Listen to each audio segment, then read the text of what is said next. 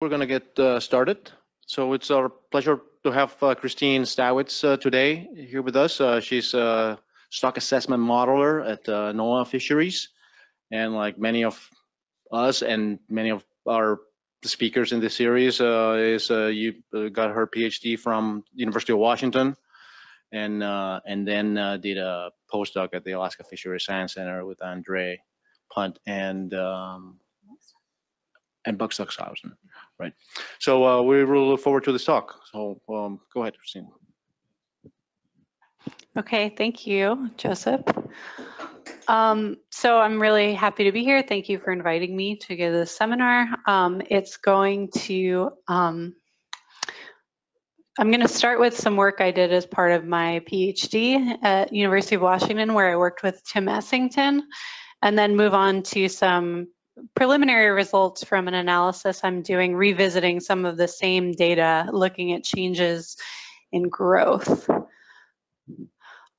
So as we all may be aware, there are a lot of fluctuations that we see whenever we look at the record of fish catches or fish populations.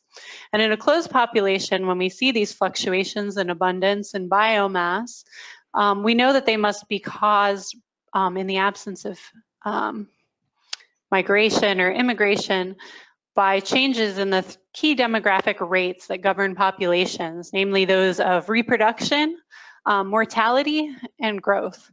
And I know forever we've talked about recruitment and fluctuations in recruitment and how those drive changes in fish populations and what those consequences mean for management. However, I think just recently we're starting to focus more on changes in somatic growth and mortality, and how do we measure and predict those and better understand fish populations. And I'm going to talk about somatic growth because that's what my work has focused on, and try and I don't think I need to convince people here that growth fluctuates because of how variable halibut growth has been, but talk about how we measure those fluctuations and try and draw inference about perhaps why they're occurring. Recent work from my PhD that I'm not really going to talk about today has focused on making the point that variation in growth can affect populations, both in sort of a very simple population dynamics application, which we talked about in this Journal of Animal Ecology paper that came out this year, where I looked at 8 different groundfish species across the Northeast Pacific. Oh yeah, it's kind of loud, huh? Okay, thank you. That's probably better. So I looked at 8 different groundfish populations and found that in 4 of them, so petrale, sole, halibut, canary rockfish, and Pacific cod, the magnitude of growth variation shifts that we saw were actually enough to make larger shifts in the biomass of the population than the recruitment variation exhibited by these species over the same time. And then in one species, West Coast petrale sole, I looked at how those changes in growth could affect estimates of management reference points used in stock assessment, and showed that if there was evidence that the size of fish was varying and that wasn't accounted for in the model, you could come up with biased management estimates. And so it was important to take the variation into account to avoid that bias. But today I'm going to talk a little bit more about what changes in growth are, how we detect them, and ways of using patterns that we see to identify how growth varies and why growth varies. And to do that, I think we need to really think about all of the different mechanisms that can drive changes in fish size that we might see in observational data, which is what we often have. We often don't have repeated measurements of the same fish to say that we can conclusively say what's causing changes in growth. And so there are a lot of different things that can drive changes in fish size that we see in observational data. The one I think we often think about first and most often is changes in food supply. And food supply in an ecosystem changes as a result of two primary drivers. The first can be through changes in primary productivity that drive the total changes in the total amount of food in the system during times of high or low production. And the second is competition, whether this be with conspecifics or other species in the same ecosystem. If there's more mouths to feed, there'll be less food to go around. Of course, fish are also ectotherms, and as we can see in this graphic of two phases of the El Nino Southern Oscillation, there's a lot of variation in temperature, spatially and temporally in the ocean. And so metabolic processes are going to increase in periods of warmer waters or places where there's warmer waters and decrease when it's colder. And so this can affect growth as well. I think it's also important to consider that there are factors influencing the size of fish that we see in observational data, even if they're not necessarily biological changes in growth. And I'm going to call these top-down effects. The two main top-down effects that I'm going to talk about operate in size-selective ways, but opposing ways. And so fishing is size-selective for larger and faster-growing fish. And so if we're observing changes in size in a heavily fished population, we could see that the largest, fastest growing individuals are not in the population during times of heavy fishing pressure because they've all been removed. Similarly, if we're using fisheries data, we might have a biased sample where the fish that are caught by the fishery are larger and more faster growing than average. Conversely, predation tends to operate in a size-selective way, in the opposite way, where smaller individuals are more subject to predation-induced mortality. And so if there's a lot of predation on a species, then we might see the smaller and slowest growing individuals removed first as they're eaten by predators. And lately we're thinking a lot about how to understand and project changes to fisheries due to climate. And so I just want to point out that of all those factors that influence the size of fish that we see, there's really only half the picture is caused by the environment through temperature effects and through changes in primary productivity, whereas the other factors influencing growth could be caused by density dependence, fishing, or predation.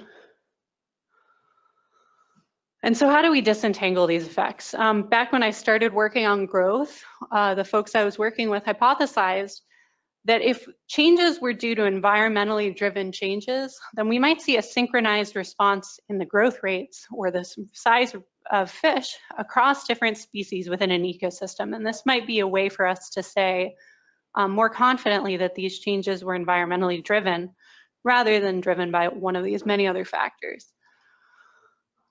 Of course, there's other alternative hypotheses for this. So we could also see in our data that every species was doing its own thing. And so there were no shared changes or patterns in size and age across different species within an ecosystem. It could also be that there was some sort of shared pattern within fish in an ecosystem, but that the degree of sampling, quote unquote, noise that we have when looking at this observational data is stronger than the pattern that we observe. And there are really two key types of sampling noise I'm going to talk about today. The first would be changes in sampling over time and space, things like size selectivity, where is sampled, changes in gear, etc., as well as bias sampling like from a fishery, as well as spatial variation. In this case, because we were looking for environmental change on a temporal scale, we were treating spatial variation as noise in the first study I'm going to talk about. And so first I'm going to talk about a way that we looked at quantifying the amount and type of variation in size at age using state space models across 40 different groundfish species in 3 large marine ecosystems. In the map, you'll see over here, the Eastern Bering Sea and Aleutian Islands is colored in brown, the Gulf of Alaska is in blue, and the California Current is in yellow. So a state space model framework essentially allows you to model a biological process of interest.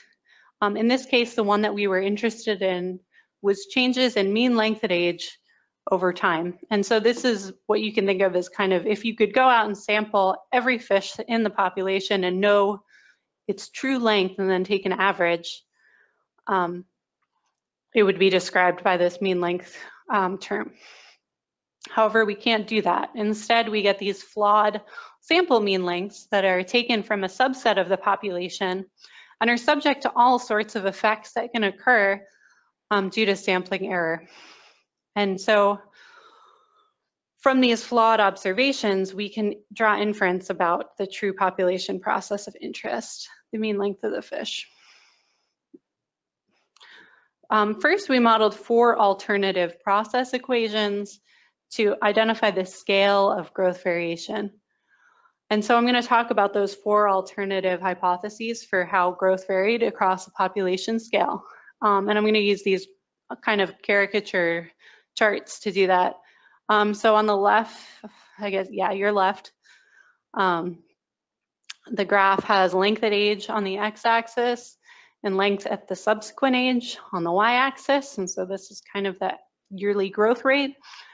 And then the graph on the right has time in years on the x-axis and then mean length on the y-axis. And so if there was no growth variability, what we would expect the true biological length at age to look like, we would expect there to be a constant growth rate over time. So at any point or in a fish's life, if you find where it is at a length at a specific age, you could just look at the length it would be at the next stage and you would predict the same growth rate from age to age +1 at any point. If you took an average of fish of different ages, so age 3 or age 4 shown here in black and gray, you would expect basically a flat line, and there might be some bouncing around. So it wouldn't be a perfectly straight line if there was just some random variability around the mean. And you can contrast that with a model in which mostly early life history effects are what's driving these changes in size. And we called this initial size variability. So this is when at recruitment or at a young age, the fish sort of had either good or bad nursery conditions. And so it started off its life at age 3, which let's say that's the recruitment to the fishery of this hypothetical fish. It's either smaller on average in that first year, or it's larger on average because it had, you know, a better or worse growth rate when it was young. And then these effects might be expected to persist throughout its life. And so fish that start off small would always be small as they age, whereas fish that start off big just continue to be big. We also looked at cohort variability. And so this is a little bit tricky to disentangle from initial size variability. But the main difference is that we assume that fish are basically about the same size at recruitment. So as you can see on this age 3 line, the mean size at age is constant over time. But then how they grow in subsequent years is dependent on their birth year. And this might be something you'd expect to see if there was really strong density dependent effects in a population in years where there was a stronger weak year class. And so for example, if you had about an average size year class, you might be on this orange growth rate line for fish that were born in 1991. But say in the year class of 1992 is a little bit smaller, and so all individuals born in that year could kind of grow faster. Then you might expect them to have an increased growth rate as compared with fish that were born in 1993.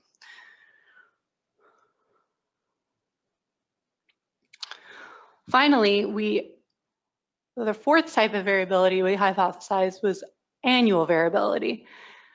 And this is when fish of all ages either have increased or decreased growth rate at the same time period. And so you would expect to see here that instead of the growth rate being driven by birth year, as it was in the previous image on this left-hand graph, it's instead determined by the year that it is right now. And so if you're an age 2 fish in year 1993 or an age 4 fish in age 1993, you would grow according to the yellow line, and similarly for other years. And how this would look if you looked at mean length at age data on this other graph would be that you would basically see parallel lines where across all ages, you would either see all fish are kind of smaller than average at a given time period, or all fish are kind of bigger than average in a given time period. Okay, and so those were all referring to this process part of the state space model. Now I'm going to talk a little bit about the observation part of the state space model. One of the benefits of state space models is that you can incorporate multiple sources of data into multiple observation equations that all inform your true biological process or growth rate.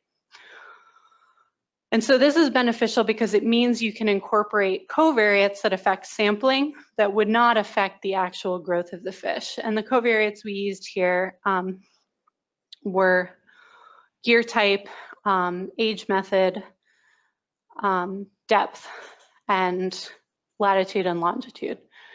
And so we incorporated those covariates into our state space models, and for every fish, we tried to incorporate as many data sources as possible. So for some species of groundfish that we analyzed, we only had survey data or we only had fishery data. But for other species, we had data from both a summer and a winter fishery that often had different fleet dynamics. And so they could be modeled as separate processes with separate sampling covariates, and then a scientific survey, which hopefully would have less observation error. But this framework says essentially, if you see a blip in the winter and the summer fishery, but you don't see it in the survey, then that might be due to changes in fishing regulations. And so it helps the model distinguish between what is sampling error and what is a true change in growth that we would expect to see mirrored across all the different data types.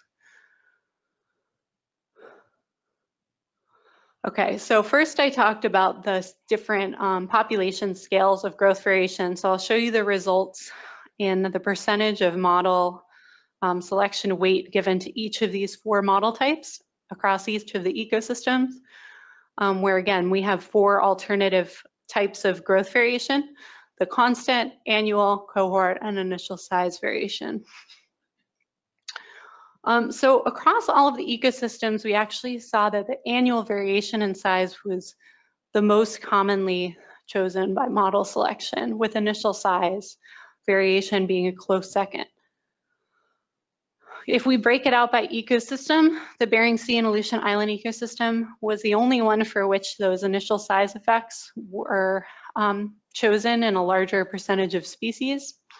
Whereas for the California current and Gulf of Alaska ecosystem, the annual scale of growth variation was chosen more often by model selection.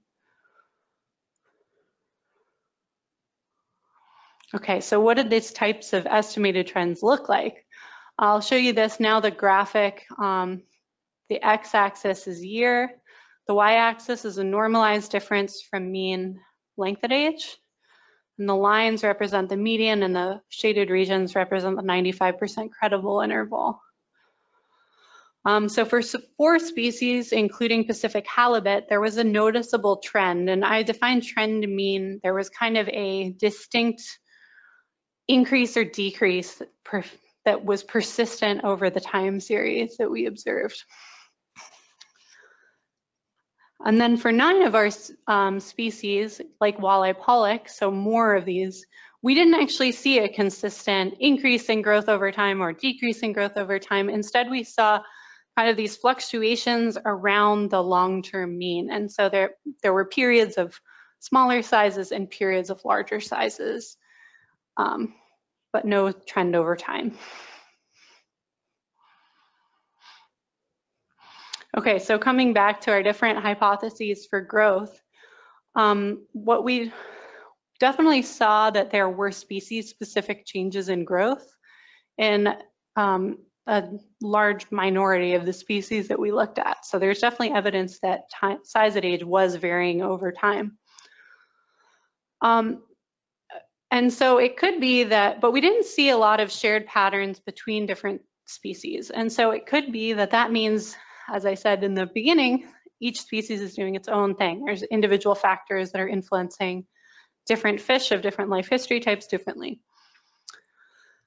However, it could also be that there are shared patterns in size at age, and the noise caused by aggregating data over such a large spatial scale was obfuscating the patterns that we might see if we could account for some of those changes in spatial sampling or spatial growth patterns over time.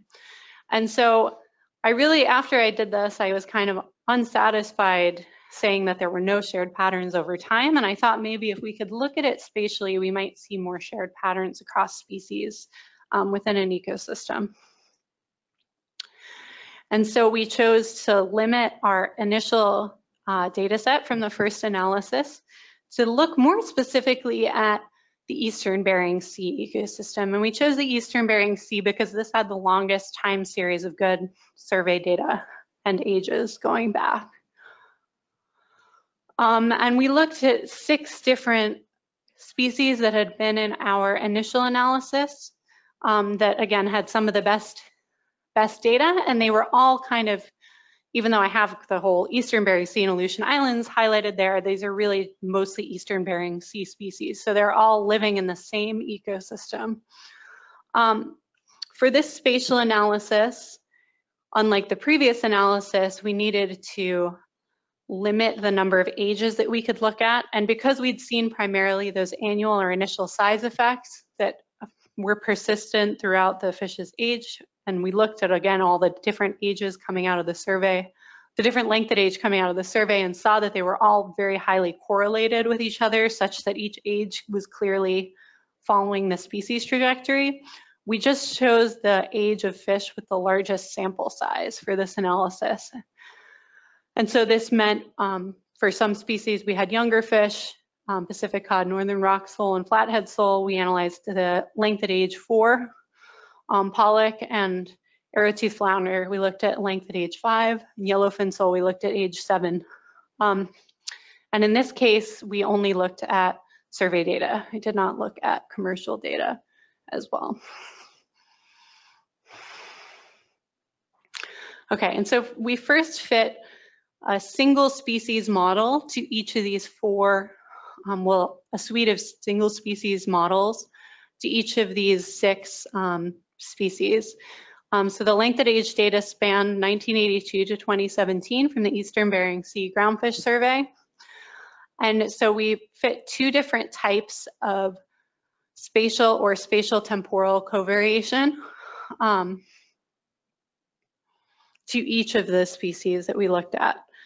And then we also included different environmental covariates, including sampling depth and sampling temperature for each of the analyzed species. And these were fit within the VAST R package, the vector autoregressive spatio-temporal models. I should have put references here to the other papers that have been published on it, but there's been a lot of, those methods have been published in a lot of other places, so I won't go into them here. Okay, so when we looked at single species analysis, spatio-temporal analyses, there were some species-specific differences of which model was the best one selected by model selection as gauged by AICC. So for pollock and cod, the best model was one that included both spatial and spatio-temporal covariation, but no environmental covariates, so depth and temperature did not seem to have an effect. For arrowtooth and yellowfin flounder, the best model included only spatial covariation, so no spatial temporal covariation, but also a depth effect. For flathead sole, the best model included spatio-temporal covariation and temperature. And for northern rock sole, the best model included spatial temporal covariation and depth. And when I took out the extracted trends in length at age and just did a really simple correlation, there did appear to be some significant correlations between the growth trend of different species. So Pacific cod and pollock had a significant positive correlation, and pollock and yellowfin had a significant positive correlation, and then flathead sole had a significant negative correlation with both Pacific cod and walleye pollock growth trajectories. And so we took this to be, this was sort of the first phase in our analysis where we wanted to look at species-specific trends and see if there was enough evidence to model this in a multi-species analysis. And so because we saw some shared patterns in size at age, namely that Pacific cod, pollock, yellowfin had a shared pattern, and flathead sole seemed to have a negative correlation with that same pattern. There was evidence that there were shared trends, and there were also evidence that there were species-specific changes in growth for two of the species that we looked at, northern rock sole and arrow-toothed flounder. Okay. And so we took the 4 species that had seemed to have shared trends and put them into a multi-species analysis. So this was also done in our VAST package that Jim Thorson and others have worked on. So we used a spatial dynamic factor analysis to do model selection between 1 and 4 shared factors. And I've not yet gotten to the point of incorporating covariates into this multi-species analysis. But that's something we want to do in the future, both for environmental effects and density. So next I'm going to show you the spatial patterns in size at age that came out of that multi-species analysis.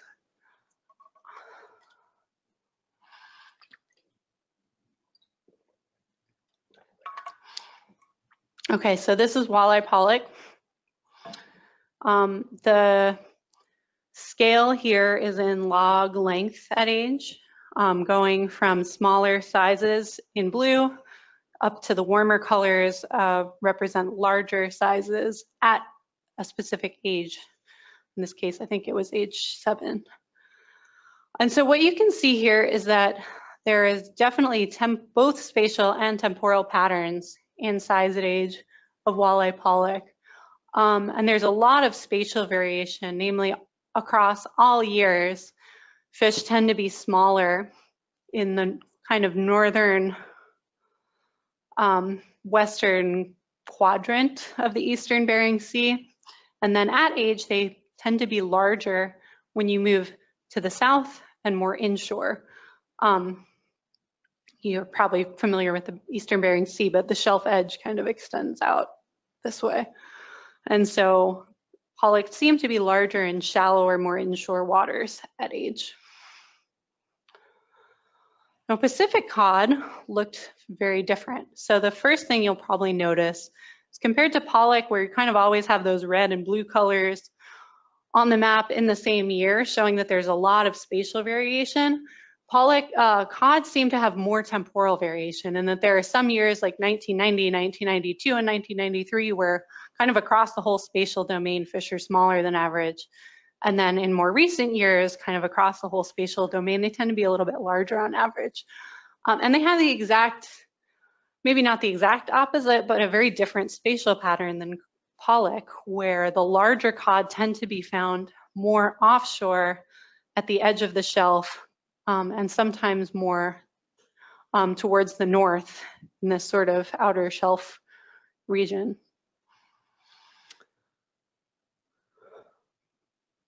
Looking at yellowfin sole, again, there is probably more spatial variation than we saw in Pacific cod. So there's, again, quite a few years where you see both pretty cool and pretty warm colors occurring, suggesting that there's a large spatial gradient in growth. And yellowfin as well tend to be larger across as you move out towards the Aleutians and the shelf edge, but more towards the southern region of the shelf edge rather than the northern region of the shelf edge like Pacific cod.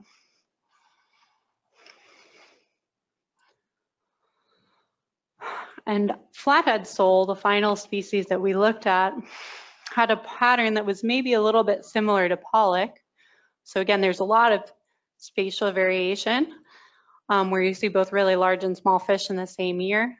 But fish tend to be much smaller as you move to the north and tend to be larger kind of in the inshore, I guess, I don't know what that peninsula is called. You guys probably do, but whatever this peninsula is. So more inshore into the south, flathead sole tend to be larger. So what does this mean if we actually, after we account for spatial variation, are there actual shared changes in size across time between these 4 species? And there actually were between three of the species that we looked at. And so Pacific cod is shown in the pink, Wally pollock is shown in the light brown, and yellowfin sole is shown in kind of the light green here. And I'm not showing flathead sole yet. The x-axis is year, and the y-axis is the prediction of the scaled length at age, trying to get all the fish on the same scale. And so you can see there's still a lot of noise, but there definitely are shared patterns in that there is this period in the late 80s, early 90s, when all 3 of these species tended to have smaller on average length. Whereas in recent years, like since 2005, again, there's some noise. And in very recent years, pollock seem to be going up, whereas Pacific cod and yellowfin are going down. But there seem to be kind of more positive length trends in more recent years. And so once you account for those different spatial patterns by species, you are starting to see some shared trends in length at age, although there's still quite a bit of random variability. Flathead sole actually had almost the opposite trend as those first 3 species. And so you can see in that period I mentioned earlier, the late 80s to early 90s, when the first 3 species tend to be smaller than average, flathead sole tend to be a little bit larger than average. And similarly, in recent years, when the first 3 species of all had scaled lengths that were kind of over 0, flathead sole tended to have negative effects on length. So it could be that these 4 species are responding to the same driver, but that it has the opposite effect on the growth of flathead sole than it does on the growth of the first 3 species.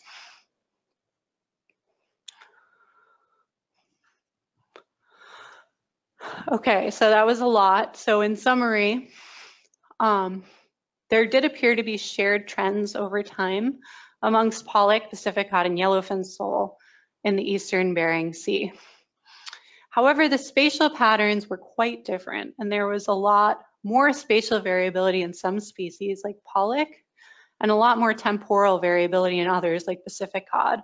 And just to put them all next to each other, I just picked out the year 2011, which was a year in which the first 3 species I mentioned tended to have kind of larger than average growth, and flathead sole tended to have on average smaller than average growth. So you could see just how different those spatial patterns were. So the largest fish of each species are kind of never in the same place at the same time.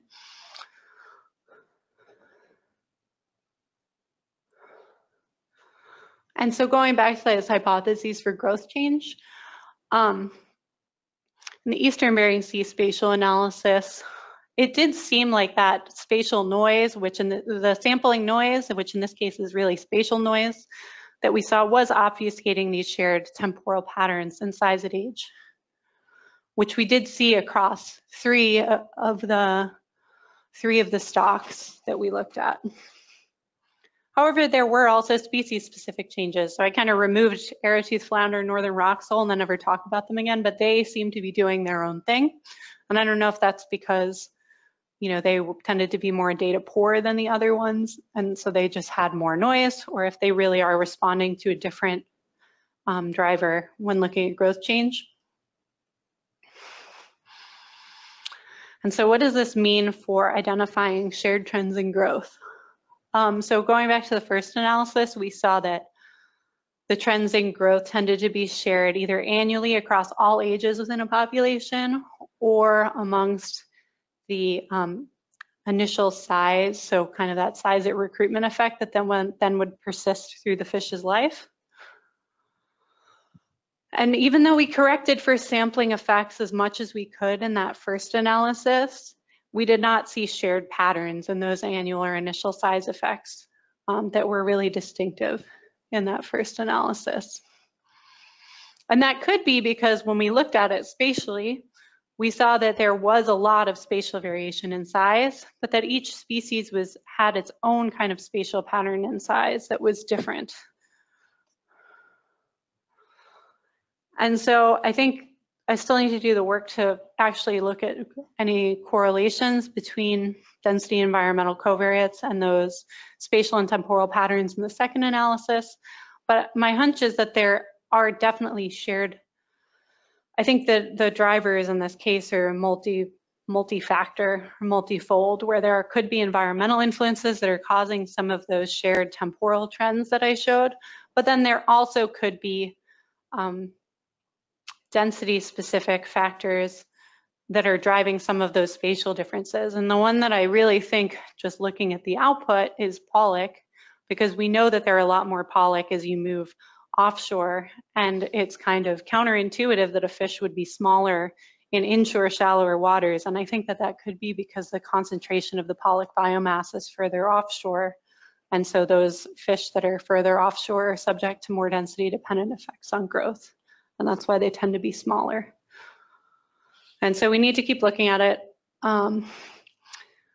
So with that, I'd like to acknowledge all of my collaborators and funding sources on this work, and I'd be happy to take any questions, both from people here and people online.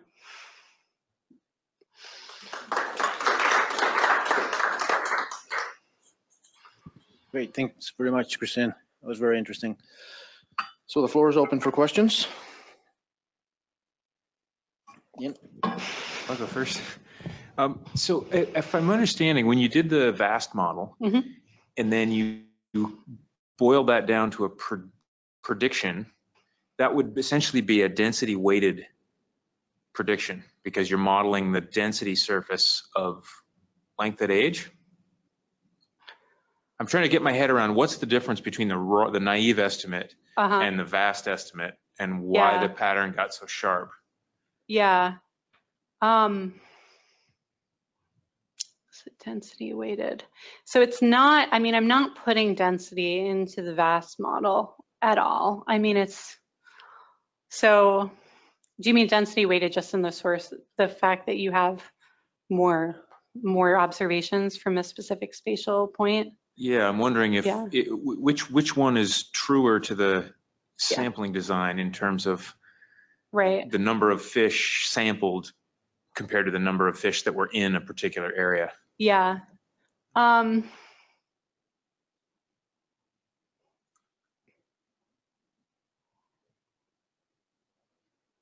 mean, I guess by the first is also somewhat area weighted in that, you know, we just aggregated the fish across all different spaces. So whatever, wherever you caught more fish, there would be. So I guess, so I guess it's the first analysis could have been tracking changes in size over time, but also changes in sampling area over time that were then looked like changes in growth. Whereas the second one, the random effect of the spatio-temporal random effect is fit first before the fixed effect of the length variation is estimated. And so those spatial differences are integrated out prior to estimating the temporal effect. And so, yeah, I think it's that the second one takes more into account that the effect of changes over time across the whole spatial domain while integrating out that spatial covariation, whereas the first one could also be misattributing changes in sampling location to changes in temporal size at age. And I did actually look at this. I tried doing the same sort of thing, just looking at the raw data and not integrating out the spatio-temporal covariation, and the patterns were much stronger after you integrate out the spatial covariation.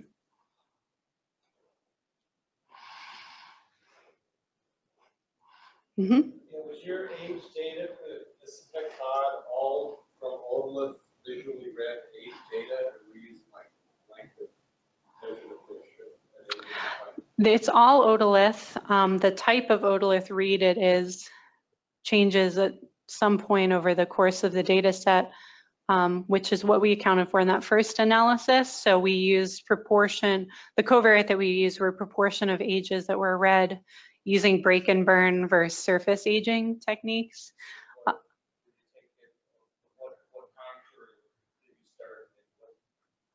From 1982 to 2017.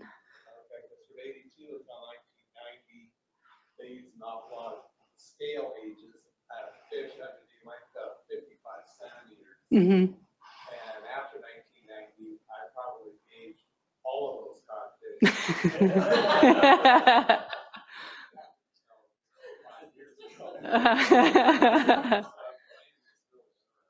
Okay. Yeah, so the first analysis we looked at, we did try to account for that. Again, it wasn't perfect, but because we didn't want to throw out all the scale or surface ages. So we just added a covariate of the percentage of, and I have a graph somewhere that shows the percentage of scale versus break and burn versus surface otolith reads over time. Okay, good, thank you. But yeah, none of them are length age derived. They're all from reads of something, whether it be an otolith or a scale. Yeah.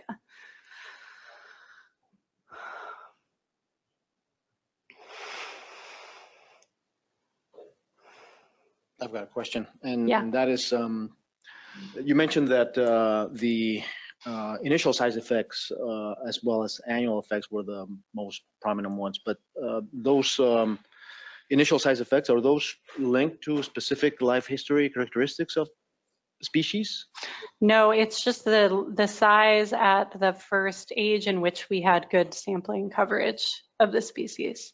And so it's not based on, I mean, in some ways it is loosely based on recruitment because you tend to get better samples after they recruit. So I guess it's loosely related to age at recruitment, but yeah. And another question that's not related to specifically what you told us here, but I was interested in learning about your opinion how, for instance, reproductive investment is contemplated in your estimates of growth variability. Mm-hmm. You know, particularly those species that show evidence of skip spawning, for instance. Yeah. So what's your idea? It's not, and I think it's an important thing that we often don't model jointly, and I think there's a lot that there's work that needs to be done on what the joint distribution of investment into size and recruitment is. I did look at the paper that I very briefly referenced at the beginning, which is predicting the effect of somatic growth variation on populations. I did include a kind of synergistic term such that in years of high growth, you had a little bit more energy to allocate towards recruitment as well, and varied that factor from to see if that made a large impact on the results. And it actually didn't make that big of an impact on the results. So the 4 species that had the larger impact of growth variation were still dominated by growth, even when their recruitment subsequently increased in those, years of plenty where you might expect a fish to have more energy to invest into both. But of course, it could go the opposite way, where if you invest more into length, then you don't invest it into recruitment. So I don't think that I think that's something we really need a lot more research on, is how those covariate.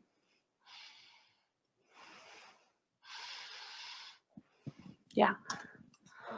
I'm kind of curious. I don't know too much about this stuff when it comes to fisheries, but I'm wondering, is there any evidence to show kind of somatic growth rates for some of these fish based on, you mentioned top-down effects. So is there a greater impact from top-down effect based on anthropogenic impacts like fishing pressure versus actual predation top-down effect, so hierarchy in the food web? I'm just kind of curious.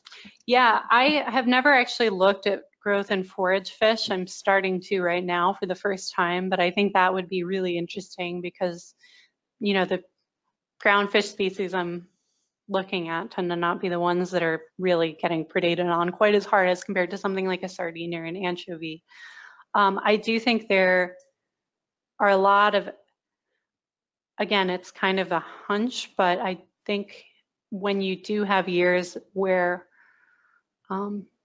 there's heavy exploitation in the ecosystem, there are some trends that I've seen that seem consistent with a top-down effect of fishing, namely in a lot of the California current rockfish and some of the California current flatfish species during the period prior to the collapse of those fisheries and the disaster of the West Coast groundfish fishery. There is a depression in the average size at age that I think is likely because all of those large individuals were fished out. That said, all of them that I've looked at seem to be rebounding in recent years. And so I think it is an effect of selective fishing removals, just removing larger individuals and not a fisheries-induced evolutionary effect where, you know, we expect them to stay small. They seem to be coming back from that pressure. But I've never seen an effect of predation, but I would be interested in looking at different types of populations like forage fish, just to look at that more.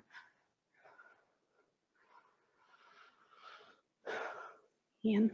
So the maps, when you showed for each species, the time series maps, and some of them are remarkably stable and other ones clearly jump around year to year, you're actually modeling length on those maps, not Yes. length increment or just mean length at a given age. length at age.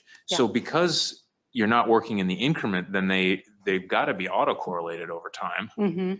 And so could you not sort of reverse, could you infer movement rates based on how stable those are over time? It seems like some of those patterns you can't explain without moving fish around, and others look like really stable population. Yeah, you could, and I've never used it, but I know there is a feature in VAST that's like predict range shift. And so you can turn that on where you are estimating. And you can also, I think in this case, I did not include it, but you can have autocorrelation, like an AR1 process in both the spatio-temporal covariation and in the fixed effect of the growth trends. So it would be easy to look at that and see if it improves the fit or smooth things out a little bit in terms of, yeah, I think I've tried putting the AR1 process on the fixed effect of the sort of the mean growth in each year, but I haven't looked at doing in the spatio-temporal covariation piece, and that would be interesting if that would have that effect, because you're right, it could be that they're moving.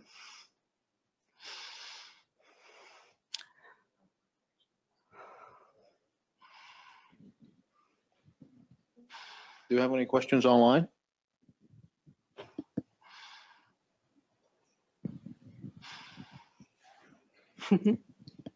You focused on the Bering Sea and Aleutian Islands on the last part of your talk, but was wondering if you did any work on, in particular, cod in the Gulf of Alaska and how the sudden drop off in their population numbers would affect the 2016 and 2017 values. Yeah, no, I have not looked at the Gulf data, although I will as part of a different analysis soon. But yeah, that'd be really interesting. Yeah,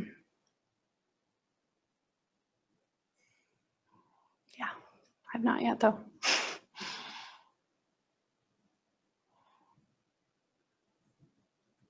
Well, thanks very much. Thank you. Thanks for an interesting seminar.